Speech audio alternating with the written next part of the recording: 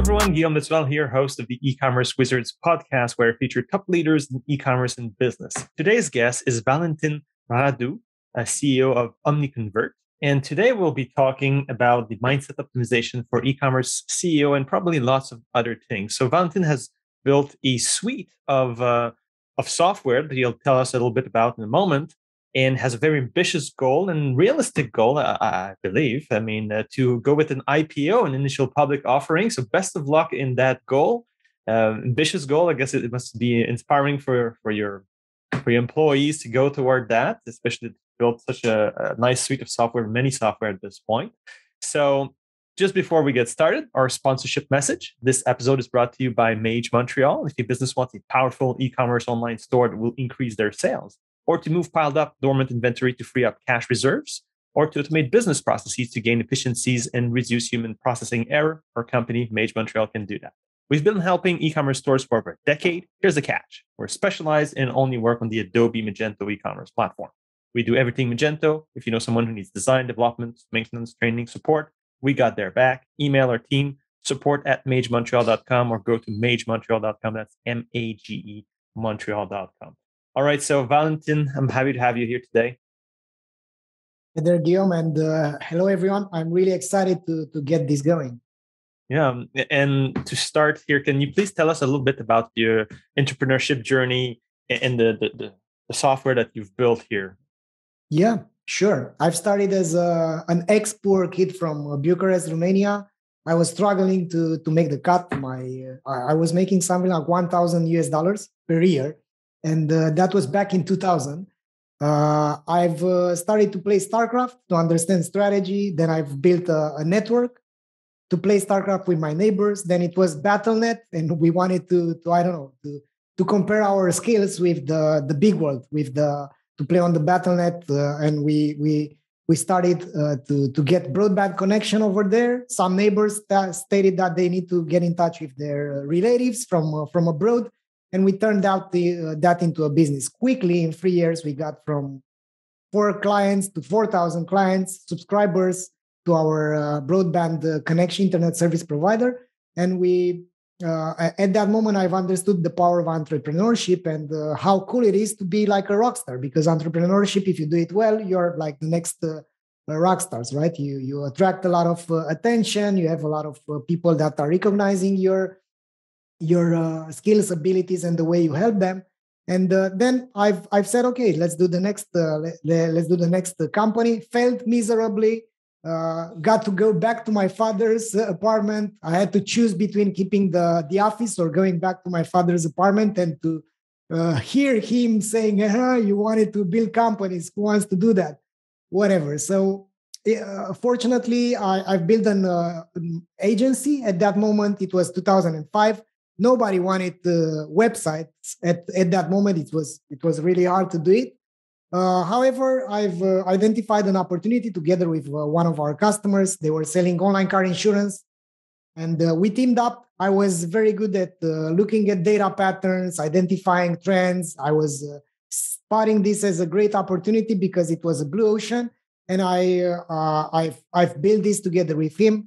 We invested something like $700 back in 2013 after doing a lot of stuff there, handling website, marketing, campaigns, viral, guerrilla marketing, whatever, everything that you can imagine for that e-commerce company. We got to 14 million in turnover. And I've said it's time to go to share this knowledge and to build a company that is doing software and is helping other e-commerce entrepreneurs like I was struggling to make the cut, because we were investing something like $1 million in Google ads and Facebook ads, and we were only breaking even. And it was so frustrating. So at that moment, I realized how important it is to do conversion rate optimization. I was using a software that we produced internally. We had a team of 12 people building software for our own needs. And I decided that this is a great opportunity. That's when I started Omniconvert, with the purpose of helping other e-commerce companies thrive without over-investing in acquisition, in demand generation.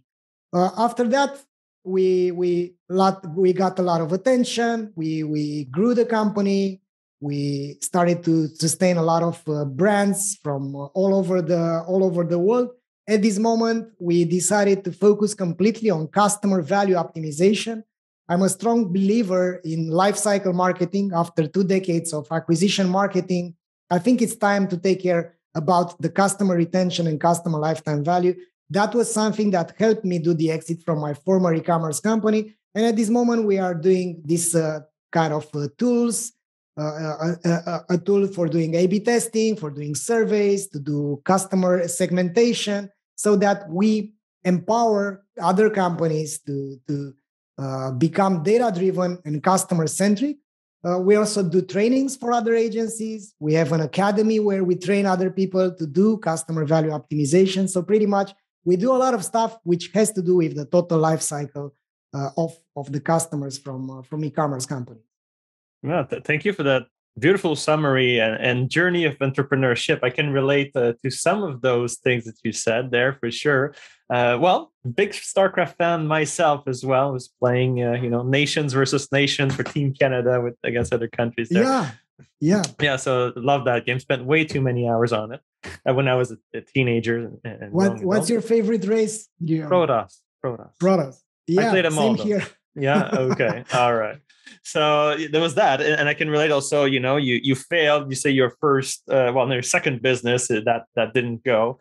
I never had one go under. I never failed one, but I remember I used to be a professional visual artist, and then did the transition to entrepreneur. My father said, "You're a great visual artist. You're a terrible businessman." When I was starting, So and then it's just like fun to laugh about it now, like more or less 15 years later, and with the success we've had, it's like, I had to learn at first, and there was some struggle, and now it's great, So that's an interesting thing that almost everybody in the entrepreneurship journey will typically need to live at one point. There's the learning curve, and there's people around you believe in what you're doing or not, or how it's tough, or like, but no, hey, we made it. Actually, we made it. So that's great. Yeah, the best thing is when you pass the messy middle. I think in entrepreneurship, when you pass the initial spike of enthusiasm, when you're really excited, I'm going to start this, I'm going to do this, and then you have the messy middle, like Seth Godin says. Nobody talks about those struggles. Nobody talks about the every Joe which is struggling to make the cut and to pay his employees and to find out what's all about. Yeah, and then when you got out of this messy middle and you start to actually realize what's all about, and you start to systemize things and to put in place the processes and the right people at the right place, then you can look back and you can say, you know what, I made it. But it's so hard to do it at some moments, and I think this journey has a lot to do with resilience. If it's something that you need to build up as an entrepreneur, maybe we have entrepreneurs in the audience. I think resilience is something which is so underrated, and everybody talks about creativity, about the networking skills and whatever. But at the end of the day, it's not a sprint. It's not a marathon. It's an ultra marathon. It's like Ironman, and you need to prepare yourself for a long run. I totally agree. And I had another guest here, Vinny Fisher, also built an almost 9-figure business. And he says that the number one tip or rule for him for success is just don't quit. Just keep going, because yes, there's so much difficulties when you start, when you build this, and it's very different when you start from nothing, like we've both done, than if you build something that's already there, a big foundation, and then you grow it to the next level. It's a very different ballgame. So you can see it sometime in generational entrepreneurship, that the first generation, it took the father like everything just to get, I don't know, maybe 5 million, like we hear Gary Vee or stuff like that. I don't remember if it was exactly 5 million. Then next generation comes in just like, boom, 60 million. It's like, but he started from that 5 million baseline from the father. So it's interesting. Like Trump said at some point, I got no help from anyone. My father only gave me $1 million. I mean, UMF. Yeah, it's funny. But more than that, his father owns so much real estate, so many doors, as they say. So his father was already a multi-millionaire.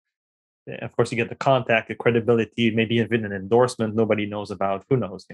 So it's Yeah, not and at the winner's all. advantage, because your mindset is not like you are struggling to survive. I mean, the baseline, I was actually not running towards prosperity. I was running out of poverty. I Yeah. wasn't running towards a goal. I was running from the fears. And it's kind of different when you're running because of that. You're not aspiring to do some fantastic stuff. You just want to get out of poverty.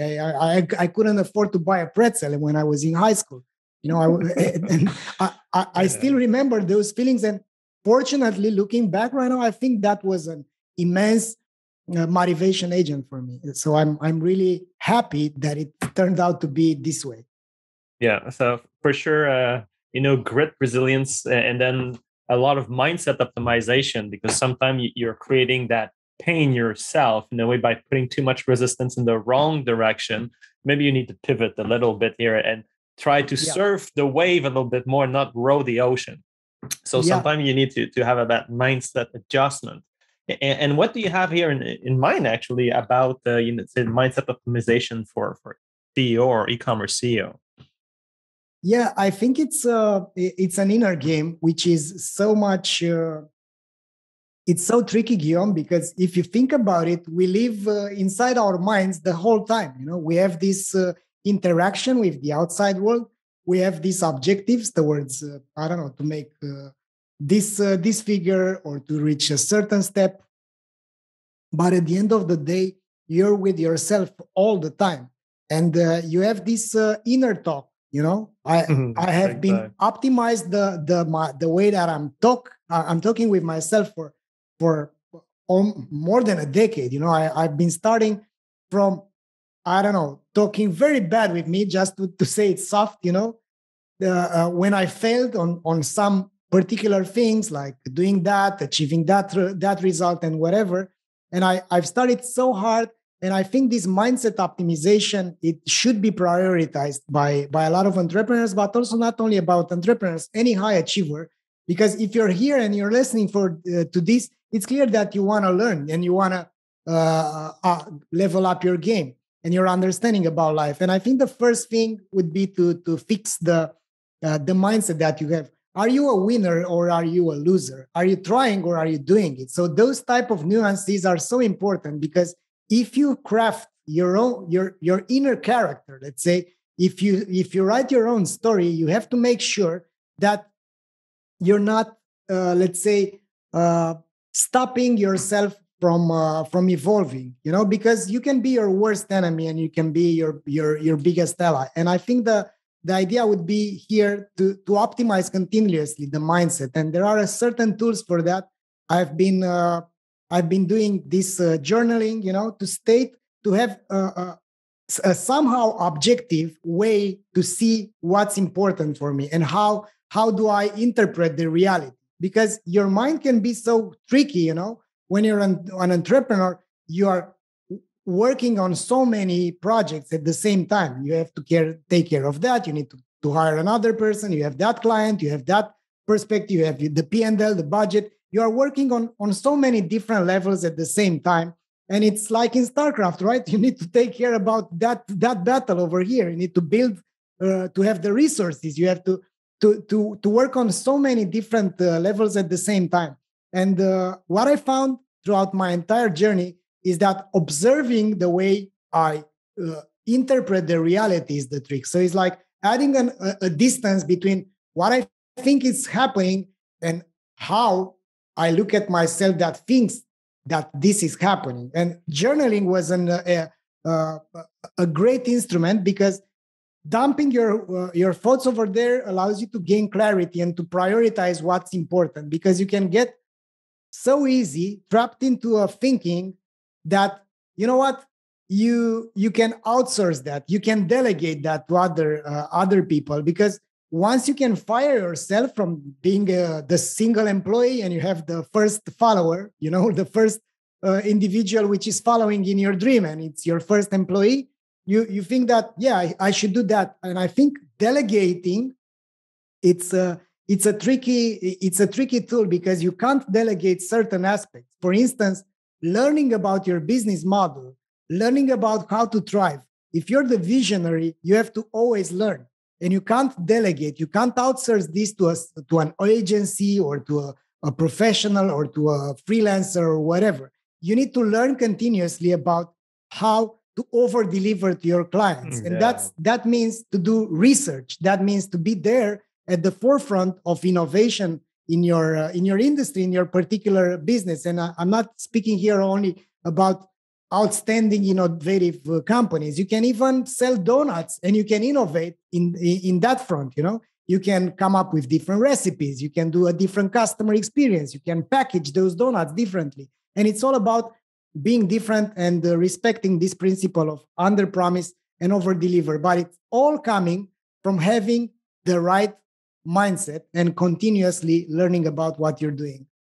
Right. You touch on a lot of important topics. So one of those that, like you say, to have some kind of distance to okay, you're living an emotion, you're living a hard situation, but instead of like feeling it and being lost in it, you're sort of conscious, okay, this is happening, and you can take a step back and sort of look at it in a more detached way, to have so that attitude of being detached, I believe is one of the really, really great skill set. And I call it like being responsible, but detached. So you do what is just, what is right, and you're responsible. You're not sloppy. You're not lacking on any of your responsibilities, but you're more detached in the mindset. Almost like almost like a computer would handle the situation in a more very rational way.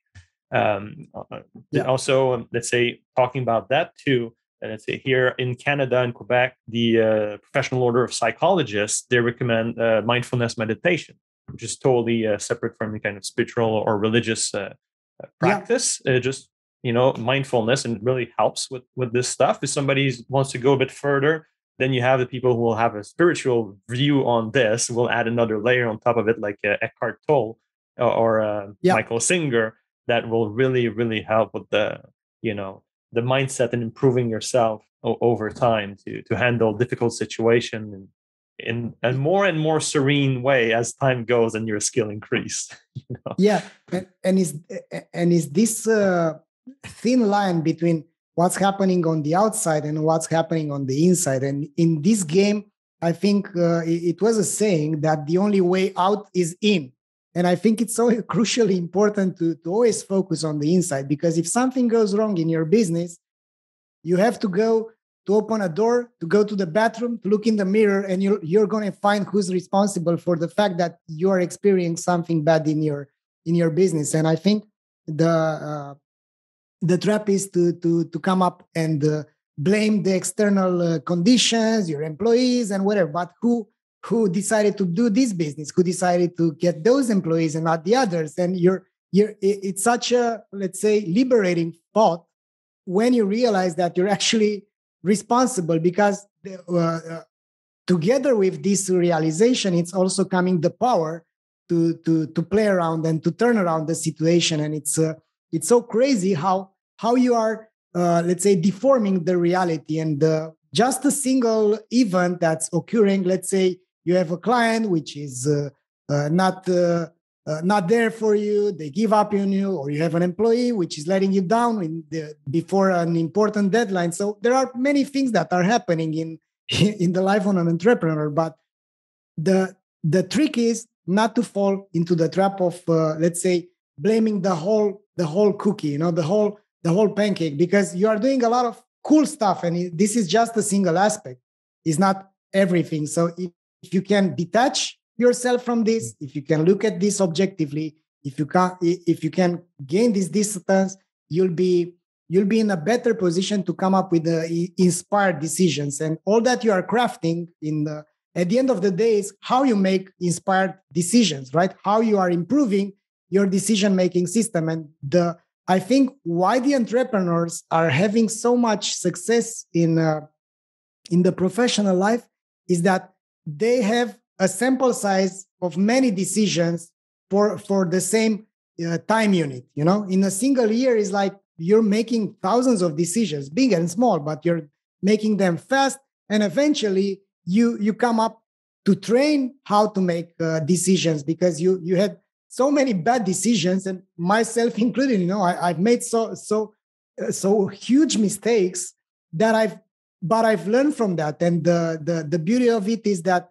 you can risk and you can make some conscious take some conscious risk, which are not endangering the whole company, the whole system. And I think that's what we're after, and that's what I call mindset optimization. To look at yourself, to continuously journal. If you like this, I think it's a great instrument, because having that, it's giving you an objective perspective over how you are thinking. Yeah, I don't personally journal, but I do believe that all your planning should be done in writing and not in your mind. It will give you another added level of clarity, even if you first thought it was already clear in your mind. That is for sure for me. And you're talking about also accountability. Basically, as a CEO, you're accountable for everything. Of course, some things you haven't even done yourself, but if you have not put in place a proper system to prevent that from happening, so you're always accountable for everything. And that's tough. Sometimes you have a bunch of problems just explode over there and say, oh, crap, I didn't see that coming. And then you have to handle all this and say, well, I'm accountable for it. But if you beat yourself over it, that's not going to be good for your mental health or the success of the company or the morals of the troop or whatever. And then it comes back to your idea of being detached.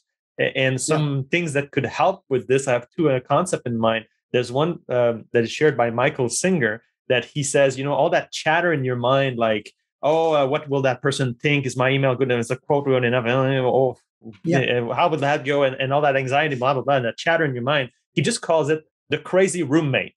So this is your crazy roommate, and you can sort of detach yourself from the crazy roommate and just observe the situation and say, no, none of that, So that's an interesting concept. And the other one is concept of ego. Like, I have a slightly wider definition of the ego, human ego, than most people. Like the first level is people say, an ego, like someone who is very pretentious. Maybe he's driving around the Ferrari, he's thinking he's somebody else, whatever. And they say that's the ego.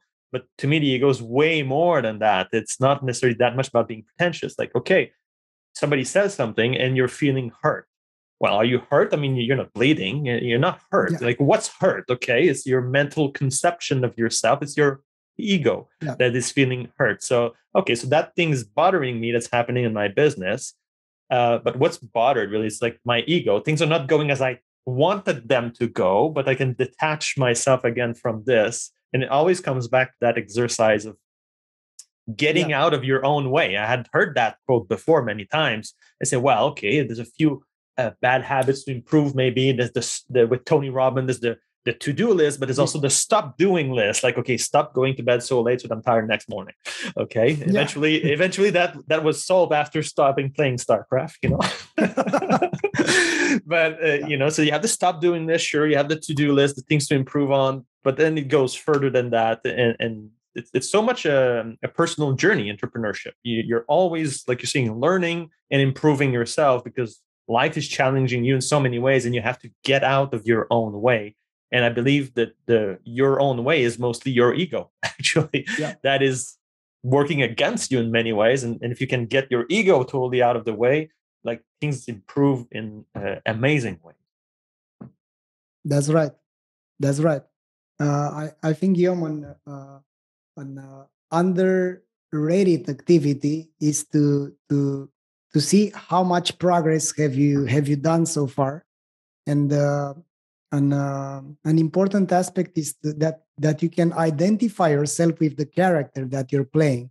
If you have this approach to put some distance between who you are and your external results, because you are not your external results, you are not your plans, you're not your future expectations. Those are yours, but you are not theirs. So when you put this distance, you come up to a place where it's so serene, it's silence, and you can consciously decide to get into the characters, whatever crazy mental noise, or you can stay over here where you consciously decide to play this character. And I got into so many difficult situations from this perspective. I mean, my character got into so many crazy situations, but having this mental game, to put some distance and to always understand that today is a new day. And it's like I'm being teleported in today where I have a lot of things to tackle. For instance, yesterday I had the crazy day. So we were doing a full management day. I got 2 workshops to do in the during the breakup instead of eating, and then afterwards I did another webinar live, and then I got with my to a friend's anniversary. Then I realized I had the news that my kid has a broken finger, jammed finger from basketball. Got to a radiography, got home, realized that someone messed up a podcast, and instead of being at 1 p.m. was it at 1 a.m. So I got to sleep for 2 hours. I got awake at 1 a.m., made the webinar, got in the morning, awake again. And it's so much roller coaster. You know, sometimes you have this roller coaster life. And the idea is not to identify and not to fall into the trap of feeling overwhelmed, but of course to try to avoid this type of things. But some things you can't predict everything. You know, you can't predict that your kid is going to have an accident. So you need to adapt to what it is as it is, not to stay fixed into your rigid mindset that the future should be like this, because it's like you're like a painter, but you're not the only one who's painting your reality. You know, you have other factors which are affecting your picture. Yeah, totally. When you look at the scale of the universe, like it's almost like an ant trying to predict what the weather will be or something. It's like we need to be a little bit more humble in some way, like we would maybe prefer it goes that way, but we have to live with a lot of acceptance here of that. Hey, it's not going to go always the way you want. Like you look at the scale of the planet, the solar system, the universe, whatever. It's like, come on, you want everything to go your way? Really? If everybody had a vote on if it's going to rain, it's always going to rain on somebody's birthday, you know? So like some things you just got to accept it. And that's that, you know? So that's one part I can see in what you're saying. Yeah, very interesting conversation about mindset there. Yeah, it's we could talk for days and not even scratch the surface of what's really going on. And I have another idea from what you said earlier, that you are not the result. And I've seen this in my earlier career as a visual artist, and I've seen this with some musician as well. People who are totally passionate and driven into their craft, and they associate themselves too much with their output. So if the painting or the music was crap, well, they feel like crap and they believe they are not worthy and so on. So it's very important to detach yourself during the process of learning. And well, you made an artwork, and so what if it's not that great? Okay, maybe your career would be better if it was great. But you know, worst case, it'll be something else. You know, so the detachment is important there too. Yeah, and many times there are a lot of blessings in disguise. You know, I got so many moments when I got moments when I've said I have to sell this business. I have to do an exit, and I got some interesting offers, and eventually the deals were off, and I felt so frustrated about it. And afterwards, I realized that deep down, I wasn't ready to sell. I wanted to actually build this as because it's like in life, you know, you can decide about your business. It's like you want to do a masterpiece, or you want to have 20 startups which are making some, I don't know, 1, 2, 3, 12 millions. But at the end of the day, if you want to build something sustainable, if you want to admire the life that you've made, you've crafted for yourself, I think there are these moments when you need to look at the reality and understand that it's actually better for your future not to I don't know, do the exit, make that new deal, or get that new employee, or whatever, because that's also coming with age, I think. Accepting what it is as it is and quickly adapting, you know, not spending more than a few seconds to regret something that is not in your control anymore. And that has a lot to do with the fact that accepting what it is as it is, it's also qualifying you for a better future, because you're not spending your time in the past. You should spend your full energy in present and in future, you know, glimpsing the future and crafting it from the present. And one aspect that I wanted to also touch here, Guillaume, it's about the continuous learning thing. I learned so much. Sometimes self-learning, sometimes you learn by doing and by suffering. I don't think that you're so happy when you're encountering some barriers, but you're actually learning ways of not to do it, to do this anymore. And also you can, let's say, hack your learning by constantly looking at getting the shortcuts from other people. And I think as an entrepreneur, you have to be a learner, and you have to do this continuously. Yeah, you cannot reinvent the wheel. You have to stand on the shoulder of giants who came before you, and it's so critical. You see it with many people. I'm having a bit of a memory blank on which scientist it was. If it was Faraday or another one, but basically, top world scientist. But he was the apprentice of the previous top world scientists, so that's often how it goes. You don't want to reinvent and rediscover all the knowledge of humanity. It's way faster to just get up to speed if you have a master teaching you, and then you can go to the next level and keep pushing the knowledge of humanity. So for sure, don't do it alone. Continuous learning is a must, and I see it. I have sometimes phases up and down like that, and it depends what works best for you. Some people it's books. For me, it's audiobooks, because then I just travel, drive around, and I know my audiobooks, they're getting done one after another. Each time I'm taking the car 15 minutes, there's an audiobook, or sometimes just doing the dishes or whatever, something. It's like I have my audiobooks. So I'm always learning, and those ideas are so precious. Yeah, that's right. They stack up over time. Yeah. And also in that's another way to learn. For me, it helped a lot to teach others. I've invented a few concepts. I've invented a few things in this new category that we're crafting, customer value optimization. And I started first by doing a workshop with one of our first clients, early adopters, let's say our guinea pigs. They accepted to test out on them, and it went okay. And then I've started to do these workshops, and then I've started to train my own team. And then I've said, let's build a course, but I'm lacking some knowledge.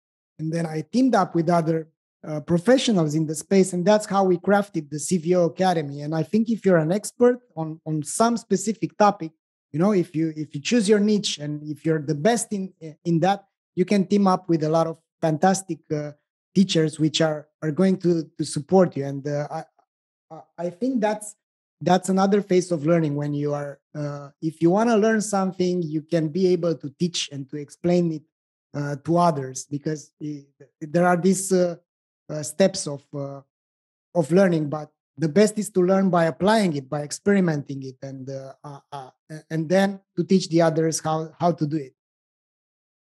That's interesting. And any other sort of life experience or tips that comes top of mind on CEO mindset or entrepreneur's journey mindset? Well, what can I say? I think it's another angle which is important is this concept of let's say having the right people, to surround yourself with the right people on the right seat. It's I've been experiencing this at the beginning of this company, because we are exploring something that was never done before, and we are inventing things. We are using some models, some ways to segment the audiences, and so on. So I had at the beginning, when you have a startup, you have a lot of generalists. Yeah, you have people, the jack of all trades, which is doing this, that, and the other.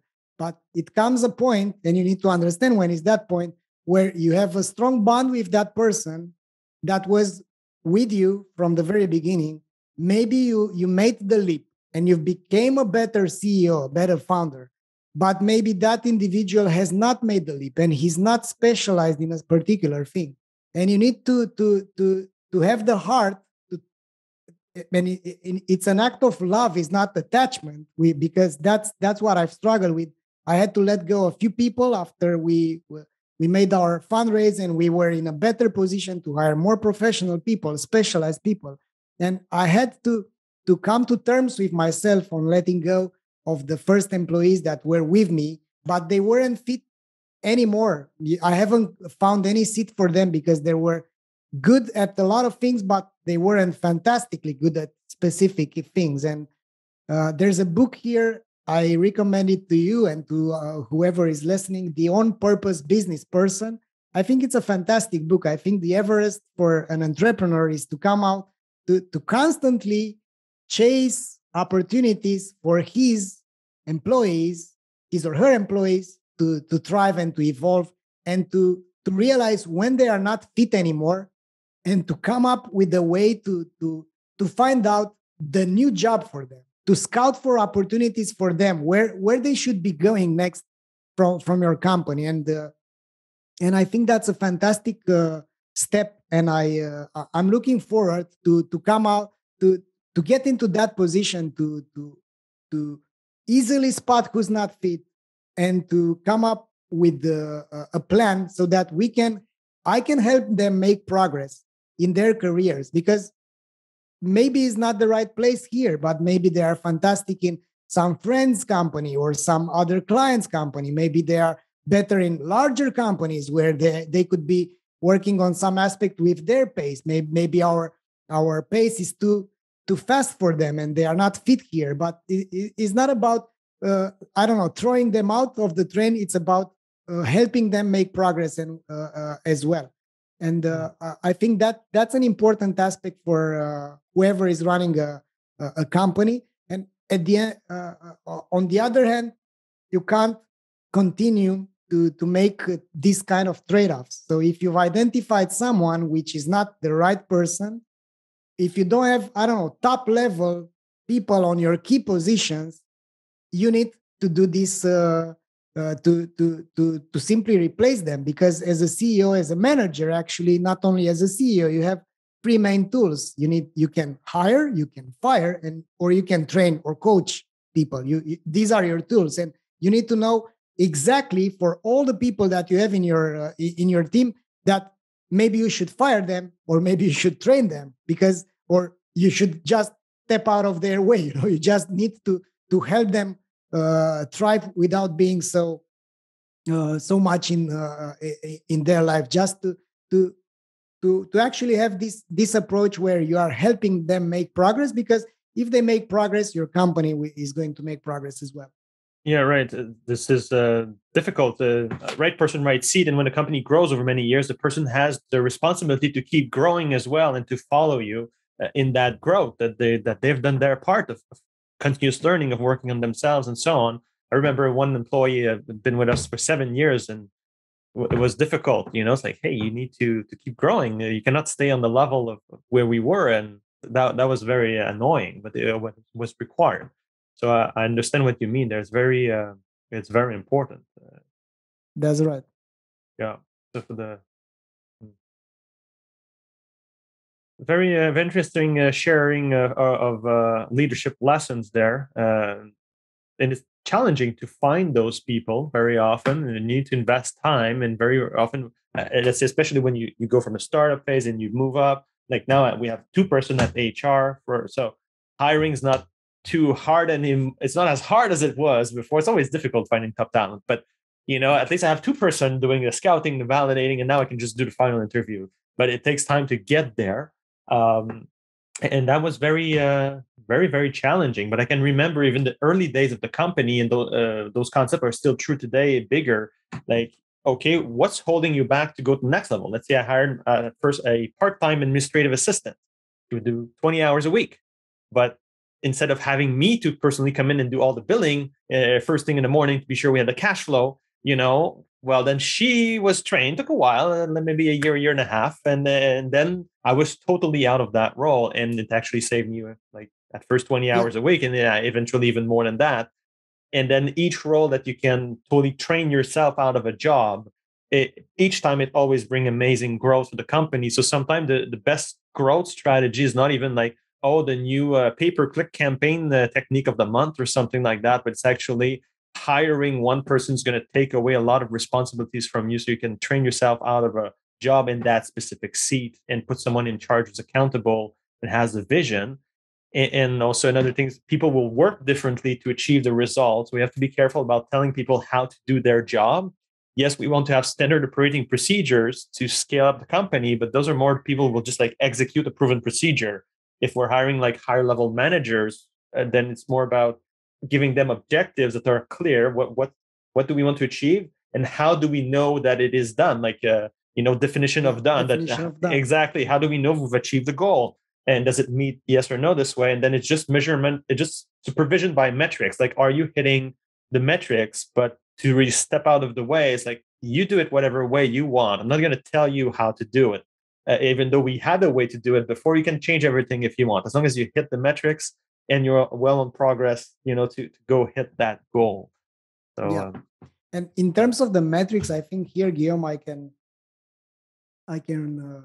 plug in something really important for people which are in e-commerce. I think what's happening right now in the market is that the e-commerce is transforming so much because we are not playing the same game that we used to in e-commerce. Up until this moment, we were doing acquisition, and we were guiding ourselves by traffic, by revenue, by things like conversion rate. And I think this formula, the e-commerce growth formula, I think it must be updated as well. So we have traffic multiplied by the conversion rate multiplied by the AOV. And that's happening because average order value, AOV. Right. Yeah, average order value. Yeah. But what's happening is that we need to take into account the customer lifetime value as well, and our initial investment. A few mistakes that e-commerce companies are doing, at least the 7-figure ones are doing a lot, is that they are not focusing on the future revenue coming from the initial customers, and they are not calculating the CAC payback. How many months or days am I going to break even, or by investing in acquiring a customer, right?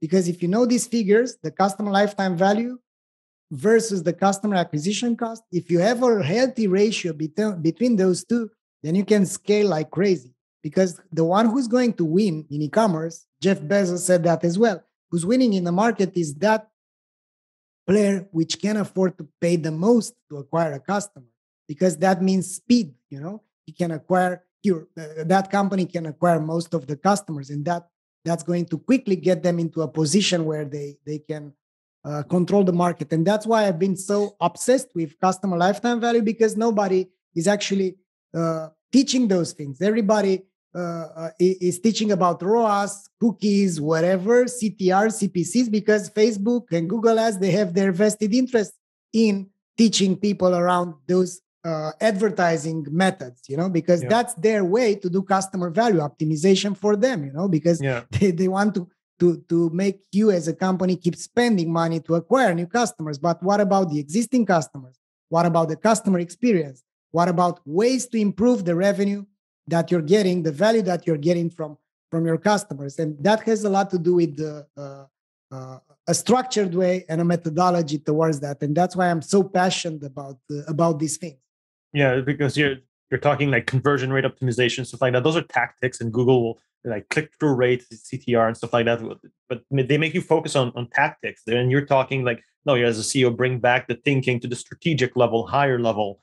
And okay, what's my global game plan to grow the e-commerce company here? And I see a lot of those companies, 7 or 8-figure businesses there, especially lower 8-figure businesses, that say, hey, let's just acquire all customers sort of at cost, and then we'll make money on the second or third purchase, and that's their growth strategy. And some are doing it more like more or less gut feeling, rough numbers. Some are very precise and sophisticated in their method, that they have exact costing with proper software and all that.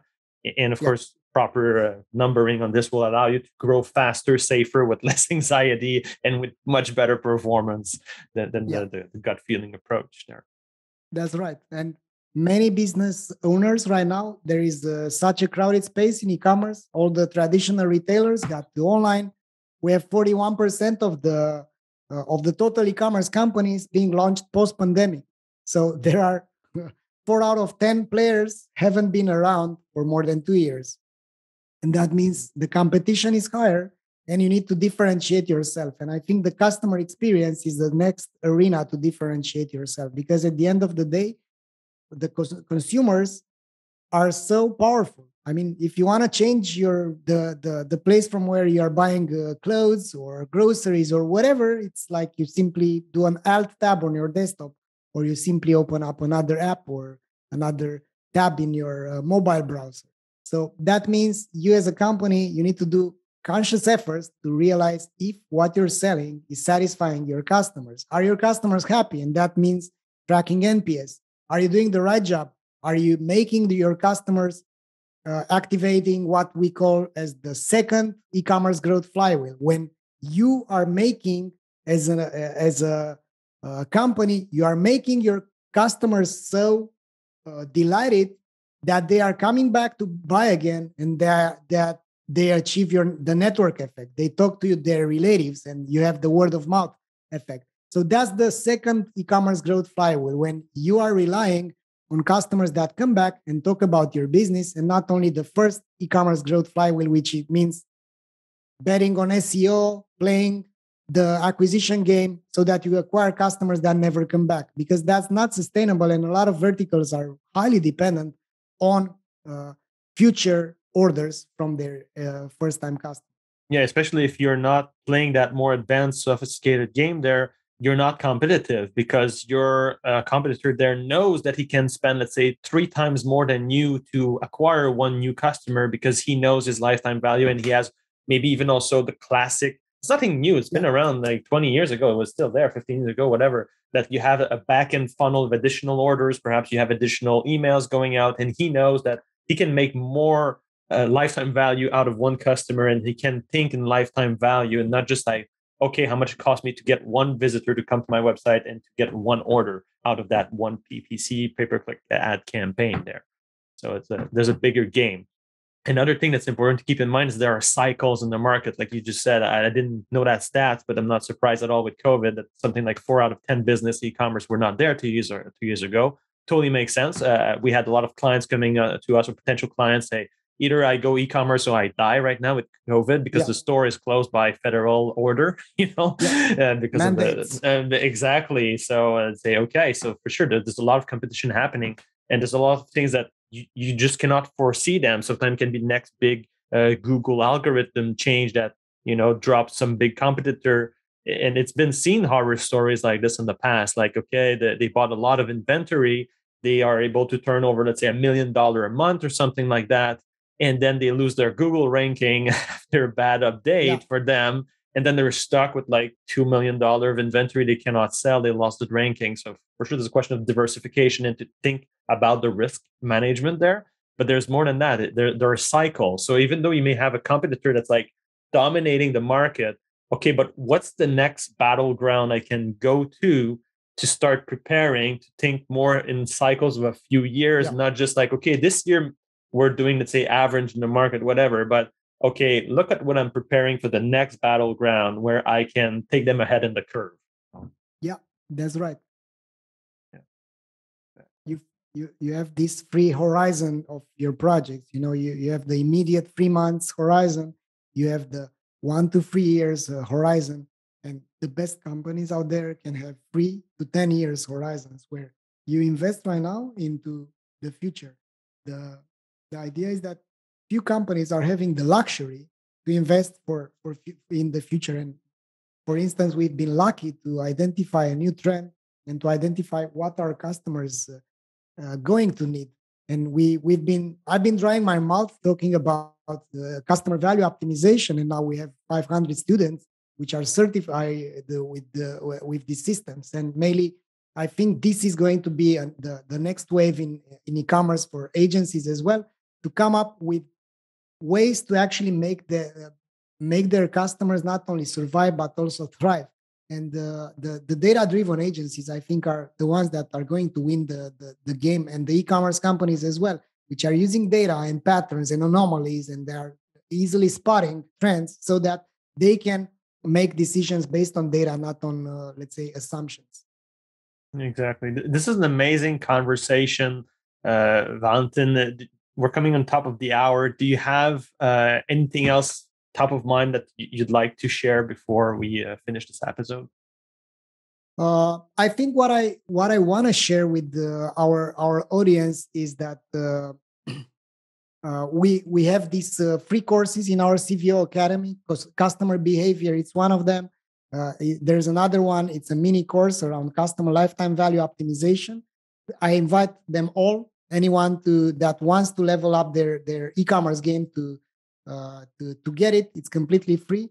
And as a last thought, I think it's crucially important to believe in your North Star metric. So if you're an entrepreneur, if you're an employee, if you determine what's your North Star and envision your best future, your brightest future, and I can guarantee that if you make efforts toward that bright future, and if you believe in it, if you make efforts towards it, if you learn how to tackle it, I think you're gonna get there. But I think few people are so determined to keep the eyes on the prize, right? Where do you want to go? So if you don't have that, maybe it's time to realize where you want to go. If you have a company, where do you want to go with that company? And this stuff works. I mean, I can tell you, I'm a former poor kid from Bucharest. I had no money to buy a pretzel. I've been building 4 companies. Now we have a lot of contracts with big companies coming to us, and we help them with